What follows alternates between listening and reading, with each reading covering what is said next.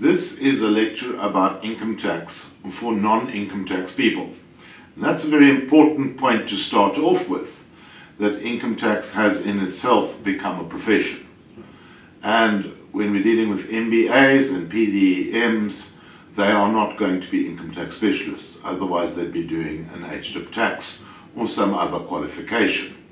The Income Tax Act has extended enormously over the last 20 years, and it is impossible for anybody to know it all. So you have to start off, not in the Income Tax Act, but by looking at your fiduciary responsibilities in terms of the standards of conduct in the Companies Act.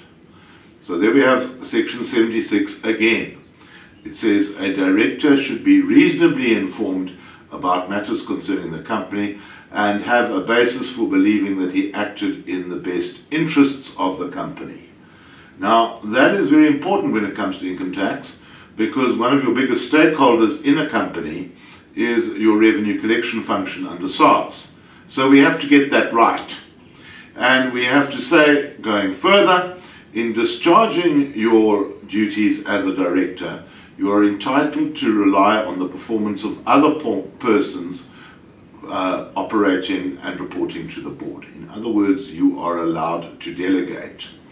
And in particular, you can go to reliable and competent employees, counsel, accountants, professionals, etc., who are retained and paid for their services, as well as any committee of the board that might be delegated to deal with a tax matter. So what we've got to presume here is that you are sitting on a board of directors.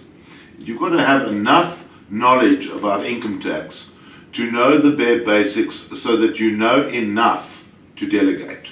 So that's really the important point in this lecture, is to look at the overall structure of tax in the context of running a company and know enough to make a conversation about it, not to be an expert in it.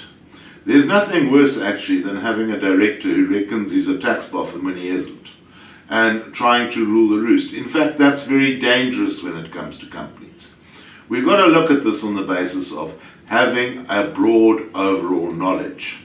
So, there are your taxes in South Africa today, and we've got to say there are three big ones: personal income tax, VAT, and corporate tax. Very importantly, when one looks at a director's fiduciary duties, all three of those taxes come into play. Yes, a company will pay corporate tax, but it also acts as representative taxpayer to collect the other two big taxes. You have to collect employees tax from your employees and hand it over to SARS.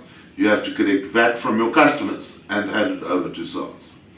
And in fact, when it comes to income tax infringements, those taxes are even more dangerous than the corporate tax itself. So we have three areas of responsibility. So when one starts off with tax, one doesn't start off with big legal cases, etc. You really got to have a look at it from the point of view of the different types of taxpayer. Now let's have a look at it as being saying we have individuals in South Africa who have the constitutional right to trade in their own names. Then they will pay tax on their business profits in their own names. A lot of professional people do that.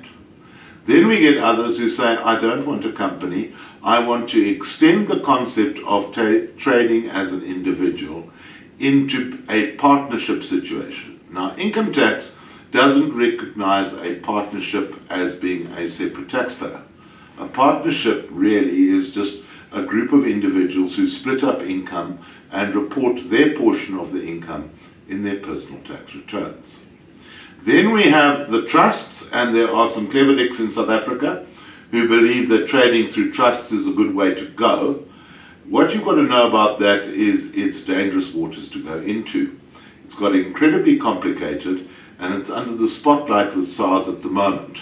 So all the old rules about when in doubt form a trust have essentially gone out of the window and have to be readdressed.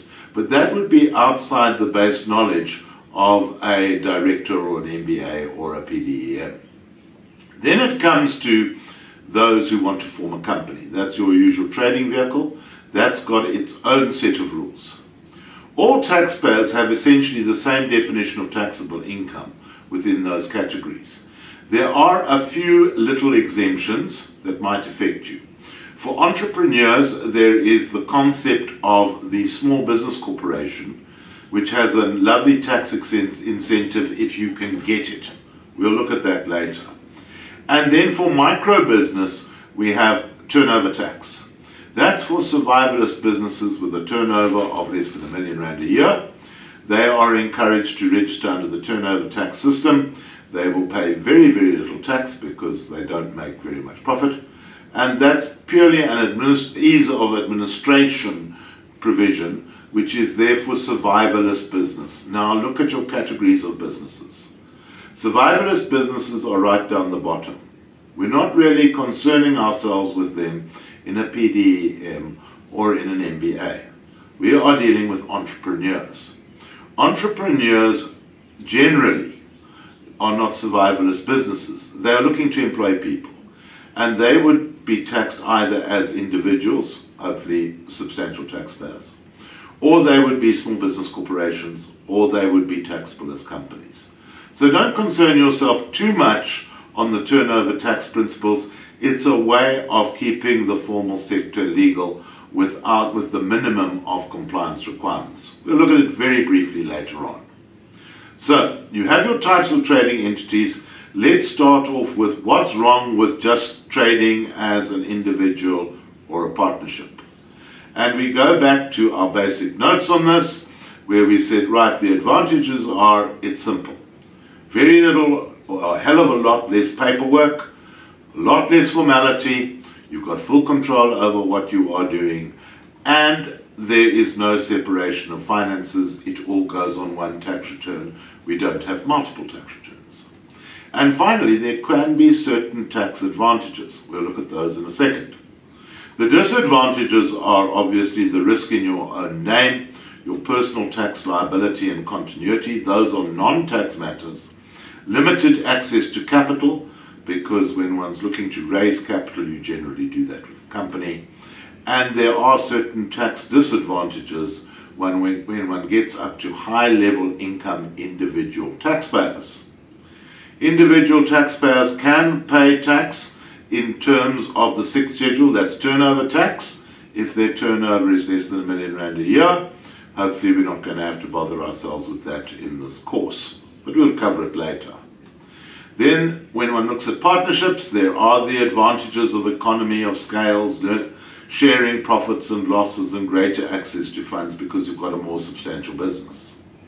The same individual tax advantages are pertinent to partnerships as to those who trade in their own name as sole traders, down the lower end of the tax scales. We'll see that in a minute. And the disadvantages are more or less the same as an individual, except that you are jointly and severally liable with your partners. And if you are taxed as a partnership, your higher end income can attract a lot more tax. Again, we need to have a look at that in a bit more detail. So there are the tax tables that have emanated over the last 2 years. What you can say about individual tax in South Africa is that we have very advantageous rates of tax up to 550,000 rands income a year. By international standards, that's pretty low. What you've got to know is that if you stick your nose over 550,000 rands per annum, then the tax rates start to climb well above corporate tax rates, 39% and then 41%, and that's why it can be a disadvantage to be an individual taxpayer or a partnership where you are reporting taxable income to be taxed in terms of the individual tax rates. We'll see in a moment that corporate taxes can be potentially a lot lower. We see in South Africa that there is a small group of individual taxpayers, some 500,000 of them, whose income exceeds 500,000 rand per annum, and they bear the brunt of the tax increases that we have had over the past 2 years. They're looking to get a little bit more from them. The biggest problem in South Africa today is actually that we don't have enough high-end taxpayers, so no matter what tax rate you put on them, you're not going to get a hell of a lot more out of the personal income tax system. What you have to know as a business person is that your top rate of tax is 41% for an individual. You can see from that table that that 41% is substantially higher than a company at 28%. 13% higher if one excludes the dividend tax. And that's demonstrating that point, that it's not tax efficient to be taxed as an individual on your revenue trading income once you go over that 500,000 Rand per annum. We also see that individuals have a lower capital gains tax rate, top-end capital gains tax rate, than do companies. So although a company will pay less tax on its trading profits, when it comes to capital gains tax, particularly if one includes dividend tax, you're going to pay a hell of a lot more tax. So you can't have it all ways. But as far as capital gains tax is concerned, the individual taxpayer is always king. Right. So there's your individual taxpayer and his advantages and disadvantages, whether you're an individual or you are working in a partnership. The next one up is a trust. Now, the taxation of trusts is extremely complicated, and one really shouldn't do it without professional help. If you go and try and wing it alone, there are all sorts of pitfalls that you can fall into with the so-called attribution system, because you can land up taxed either as a trust or taxed as an individual, and the rates are substantially different. What we find with trusts is that they have, where only the trust is taxed, we have a 41% flat rate of tax. There's no marginal rate of tax for trusts, unless they're special purpose trusts. We pay 41% in the Rand from Rand 1. We also find that trusts have a much higher rate of capital gains tax if the trust is taxed than does an individual. In short, when it comes to trading, it's often not a good idea to go anywhere near trusts, and I think we can leave the debate right there for purposes of this lecture. So that takes care of individuals, partnerships, and trusts. The next one up is the big one, the company. And we've got to say, right, companies can be taxed in two forms. Most companies are taxed as companies at a flat rate, but there's a sliding rate of tax for small business corporations, which is enjoyed by a handful of entrepreneurs. We'll look at them in a little bit more detail later in this lecture.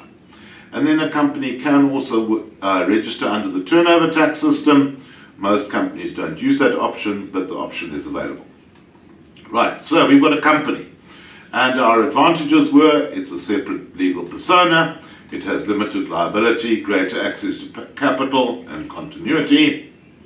When it comes to tax, companies have a lower rate than individuals. You have the flat rate of 28% versus the top rate for individuals at 41%. Remember, of course, at lower ends of taxable income, individuals are taxed on a sliding scale. So companies are taxed at 28% from the first Rand. So there are instances in the lower levels of income where a company can be disadvantageous from a tax perspective because its tax rate can actually exceed the individual tax rate, particularly if one adds on dividend tax. The disadvantages for companies are all the formalities and the compliance work. When one talks compliance and companies and tax, remember, it's not only compliance with the Companies Act and all the forms that have to go in there. It's separate. A company is taxed as a separate legal persona, so you are doubling the number of tax returns. So there's a lot of work and going on with keeping a company's books and records going. You have onerous responsibilities of directors, and those onerous responsibilities of directors through Section 76 of the Companies Act land up with the directors having to deal with the company's income tax. And they can't shirk their responsibility in saying, well, I didn't know, because Section 76 over and over again is saying you should reasonably have known what is going on, or you should have delegated it to find out what was going on.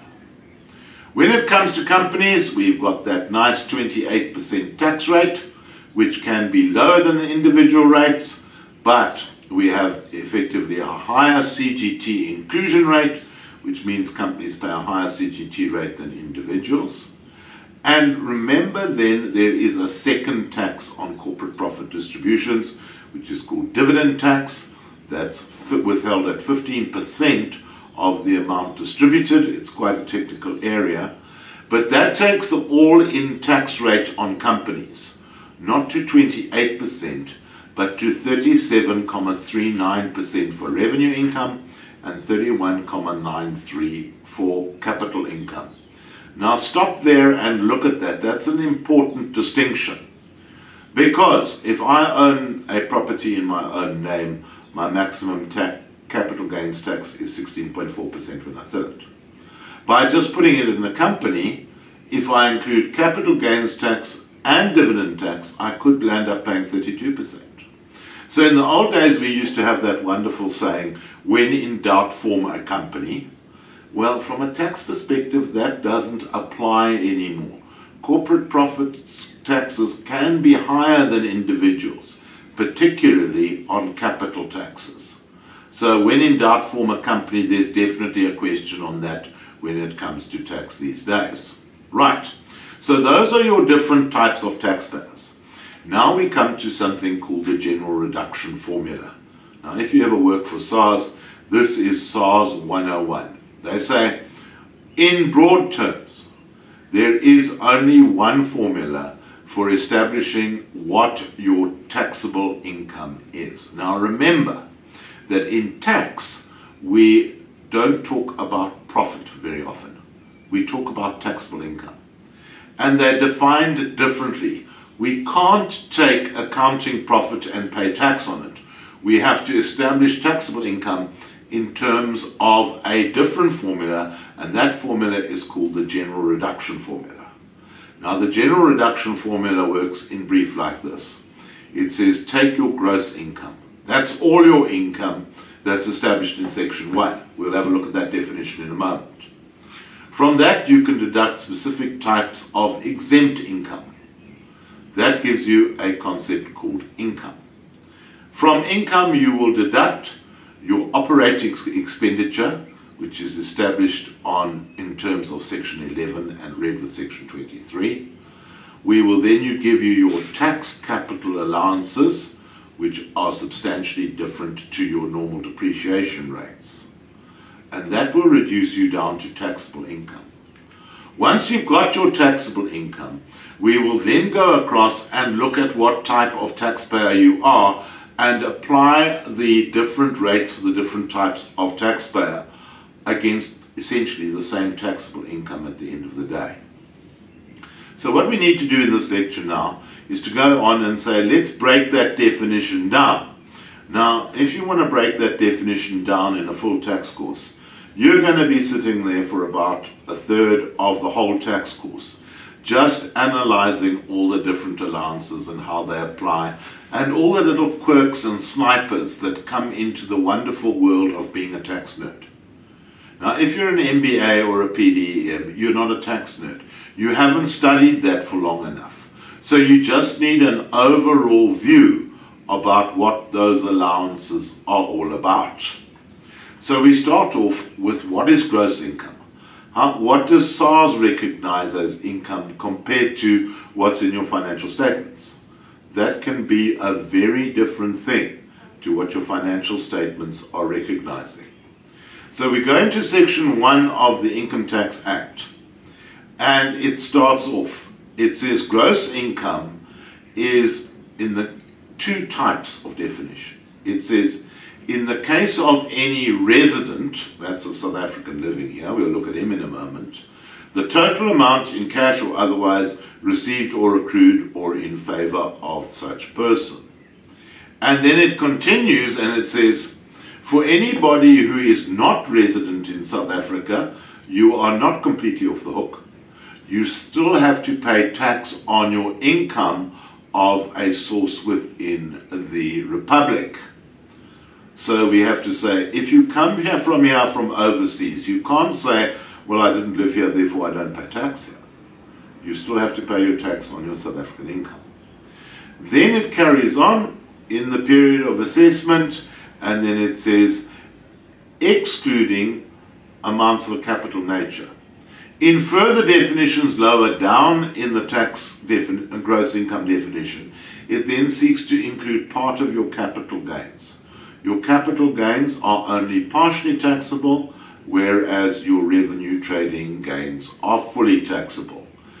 Capital gains tax in itself is a whole great big chapter of the Income Tax Act in Schedule 8, and again, you could write a PhD about that. You probably would go to an expert if you had a capital gains tax problem. Then the Act goes on and it says we need to dissect that overall definition and say what is a resident taxpayer and what is a non-resident taxpayer, because they have two different gross income definitions. Now, when one talks in tax terms, you don't talk about residents being people who are South African nationals or whether they carry a foreign passport. We have a lot of this problem in Cape Town, where people think purely because they have a passport from Europe, they're never liable to tax in South Africa. It doesn't work like that. Your definition of being a resident taxpayer is peculiar to the Income Tax Act, and to try and explain that definition in words is a little bit difficult. So we say that is a great big definition. I don't want to go there. I want to look at a picture. So we say when it comes to asking whether a person is a resident taxpayer, let's summarize it in a picture. We conduct an inquiry. We say, right, if you are an individual, then is this your place of residence? Is this the place from which you return from your wanderings? Is this where you keep your dog? Is this where you got a house? Is this where you've got your washing machine? In the normal layman's terms, is South Africa your home? But there are cases where it's a little bit vague. A good example of this is the international sports stars. We never know where they are. Then we have special deeming provisions within the Act, which are the day's present tests, and you can leave them for the likes of Ernie else to consider as to whether he is a South African tax resident. But that's for individuals. Then comes corporates and trusts. Okay, and what we are saying is that if you are a corporate or a trust, if you are registered in South Africa, then you're a resident taxpayer. It doesn't matter where you managed from. The question only arises with a corporate where they are foreign companies operating in South Africa, and then we refer to whether they have a place of management in South Africa. If they have a place of management in South Africa, they can be incorporated where you want them. If they have a place of management here, the directorships here, etc., then they are a South African taxpayer and they are liable to tax in South Africa. So that's where we get into the wonderful world of do you have a permanent establishment in South Africa or not. You can leave that again to the tax nerds. There's the day's present test.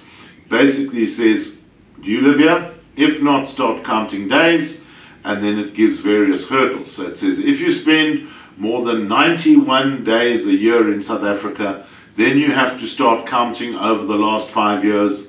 And if you spent more than 91 days in a year in South Africa for 5 years, then you go to the next test and you say, overall in those 5 years, did you spend more than 915 days here? If you did, and you pass both tests, then you're a South African resident taxpayer, even if you do have a residence somewhere else. Well, again, you can leave this to the likes of the superstars, who have management teams who look at those days test numbers and make sure that the likes of anyone else just don't spend more than 91 days a year in South Africa, that they are resident somewhere else in the world, in spite of the fact that they might be a South African national. Different test. Right, so we go to the general reduction formula and we say, we look first for residents and then we tax them on all of their income as is defined in the gross income definition. Then, obviously the gross income definition is set as widely as it possibly can. Some of it they have to let go. And that is what's called exempt income. You find that in section 10 of the Act. Once you've deducted exempt income, you come down to the next term, which is income. Now, the exemptions in section 10 are very long. Again, you can write a PhD about them if you want to. They're in broad categories. The main categories are government itself is obviously not a taxpayer. Public benefit organizations, they don't want to tax them because they're there for the public good. Rehabilitation companies, special institutions, bodies, sporting bodies, clubs, professional institutions, etc. Importantly, retirement funds are exempt from tax. So you can save money in your own name, and the income and capital gains that you generate in your private portfolio would be subject to taxation on an annual basis. However, if your savings are sitting in a retirement fund, that's hands-off territory because you're providing for your social security in your old age, and retirement funds are completely exempt from tax. There are also exemptions in respect of foreign dividends, very technical, and in certain cases dividends are exempt from tax. What happens with individuals in South Africa is their dividend is exempt from tax, but a 15% withholding tax is deducted by the company that pays the dividend. So you've already, although you've received a tax-free dividend, dividends tax has already been deducted from it in the first instance. And then there are all sorts of special provisions for the nerds to go and have a look at with regard to hybrid instruments. We're not going there in this lecture. So we've got gross income, less exempt income, gives you income. The next step is how much deduction can you claim against your income that you have earned. Now there are a lot of fallacies about this in South Africa. People think because something has produced income, it is tax deductible. That's not the case. You look at the structure of the Tax Act as being very rigid. It has tests for identifying income. It has separate tests for identifying expenditure. The only place where those two meet is that one can be deducted from the other. There's no consistent logic in tax. That's why a lot of people don't like to study it, because you just can't understand what the legislature is getting at. So, your operating expenses of a business are deducted in terms of Section 11A, read with Section 23G. And so we have to go to 11A, and that gives not the general reduction formula, it gives what's called the general deduction formula. That's for your operating expenses. And it says, you can deduct from your, in deriving taxable income, any expenditure and losses actually incurred in the production of income, provided that such expenditure and losses are not of a capital nature. So that's your open-ended general provision, and you look at that hurdle and you can cross that hurdle, but please do not forget that Section 11A is not the only hurdle that you have to cross before you can claim a deduction, because there are further provisions which are hid in Section 23. And they say expenditure may be deductible under 11A, but certain specific types of expenditure are not deductible. We'll run through them quickly. The cost of maintaining the taxpayer and his own. So 11A might say that I would buy a smart shirt for purposes of going to work, and that's expenditure incurred in the production of income. Tick the box, 11A works, but then the deduction is specifically prohibited under Section 23A, where it says if it's the reasonable maintenance of the taxpayer, it's still not deductible. I can't claim my shirt. There is a let-out here where people are allowed to claim a home office, for example. You can do that if your employer does not provide you with an office. There's a specific exclusion for that.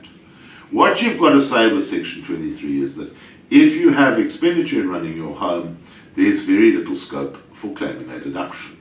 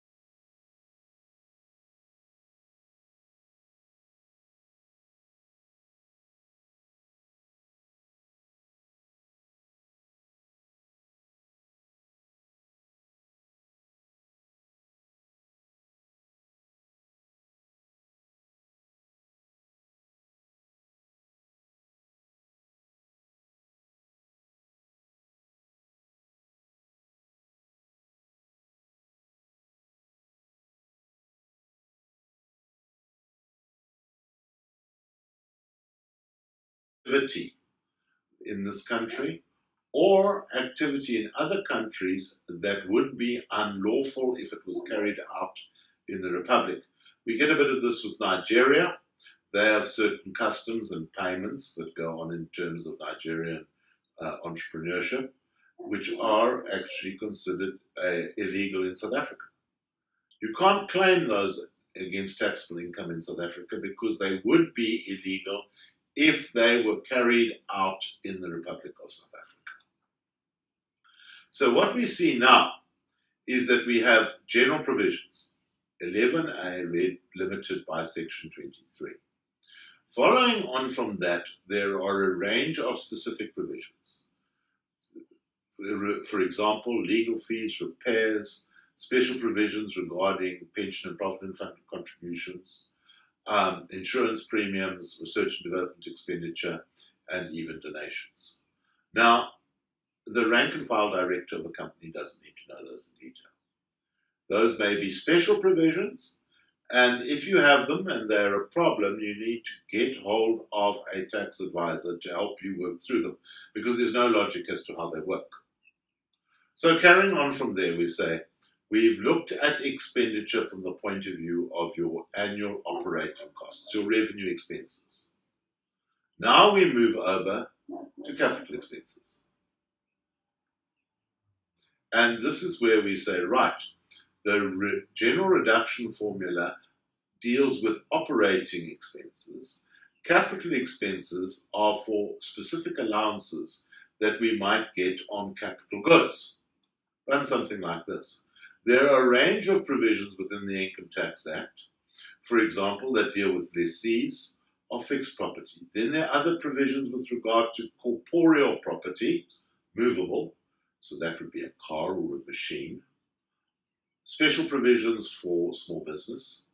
Special provision for intangibles, or what in tax terms we call incorporeal properties. And then there's a range of other allowances. Now, we do not require the MBA or PDEM student to know these in intimate detail. I'm going to fly through them, but basically what we need to know is the structure of the Act and how this is applied. So there are special provisions regarding the rental of fixed property. We've got special provisions for lease improvements in terms of lease agreements, and special provisions relating to lease premiums where we pay a lump sum of rental up front for a fixed property. Then we have capital allowances, the wear and tear allowances as you write off your assets over a number of years. There are general allowances, and then there are specific incentive allowances in Section 12C that deal with plant and machinery that allow you to write off machinery, etc., faster than you would in its normal economic life, because they're trying to incentivize you to buy plant and machinery. So those are flat rates, irrespective of how much of the year you use them. Then we have, apart from that, special accelerated allowances for small businesses.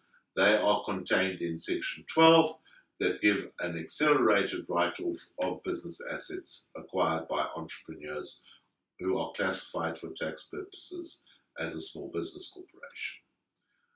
The small business corporation is allowed to write off its manufacturing assets in full in the first year that they are acquired. Other assets are written off 50% in the first year, 30% in the second year, and 20% in the third year. To get these special allowances, there is an extensive definition of what is a small business corporation. Now, if I wanted to be hard on a class, I could set a lovely question about that, because there are all sorts of disqualifications from the SBC framework.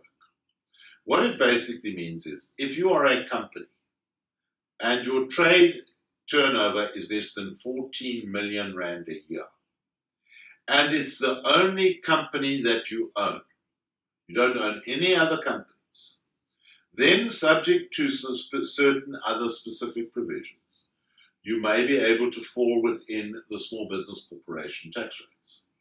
And what this means is that you get a different tax rate for an SPC compared to a normal company. A normal company is taxed at the rate of 28% from Rand 1. What we see with small business corporations is that they have a sliding scale of tax up to 550,000 Rand per annum, where the 28% tax rate kicks in. Now, this may represent a corporate tax saving on 550,000 Rands taxable income of about 90,000 Rand a year. It's specifically put there to encourage small businesses to incorporate and start getting going as entrepreneurs. But it's tricky stuff. And it's not the sort of stuff that an entrepreneur should really worry themselves about. They should simply know that if I set up a company as an entrepreneur and my turnover is less than 14 million Rand a year, hey, I might have a little bit of a bonus on my tax bill that might be quite advantageous. I should get to an accountant who knows what he's talking about with this and can help me. But it's a lot of paperwork that we've got to get involved. We also have the micro business schedule. We've mentioned that before, where if your turnover is less than 1 million Rand a year, you can pay tax on turnover alone. What it means is that if your total income is less than 335,000 Rand a year as a micro business, there's no tax liability at all. And even on turnover of 1 million Rand a year, you're only going to pay tax of 14,150 Rand. So it's a bonus for the micro business sector. But hopefully, if you're attending this class, you're intending to have turnover of more than 1 million Rand a year, so you won't need this. So there's the definition of what is a micro business. Again, it gets awfully technical. And the reason is to curb a lot of tax evasion where people try and hide under the mantle of being a micro business. You don't need to go there. If you are simply registered as a taxpayer, you can ignore all of that. You might look at this if you are an entrepreneur who's just getting going on a business and doesn't want to have a whole lot of paperwork, and you're just trying off an experiment on this. But otherwise, the application of this is pretty limited stuff. So, carrying on, we have special commercial building allowances in terms of Section 13. If you have commercial buildings that are bought new, you can write them off over 20 years if they are used in your business. There are further provisions in Section 13 which allow for other buildings to be claimed, for example, residential property, if you own a certain number of units. But those allowances are pretty small. They're only 5% per annum. And then apart from the residential buildings allowance, we also get an urban development zone allowance. Urban development zone allowances are there for the regeneration of the old city centres of South Africa, where they give an accelerated allowance on wear and tear if you go and buy buildings, for example, in central old Johannesburg. These allowances are quite attractive if you want to go and look in those areas, but obviously if you're not living in one of the old urban centres, it's pretty much irrelevant.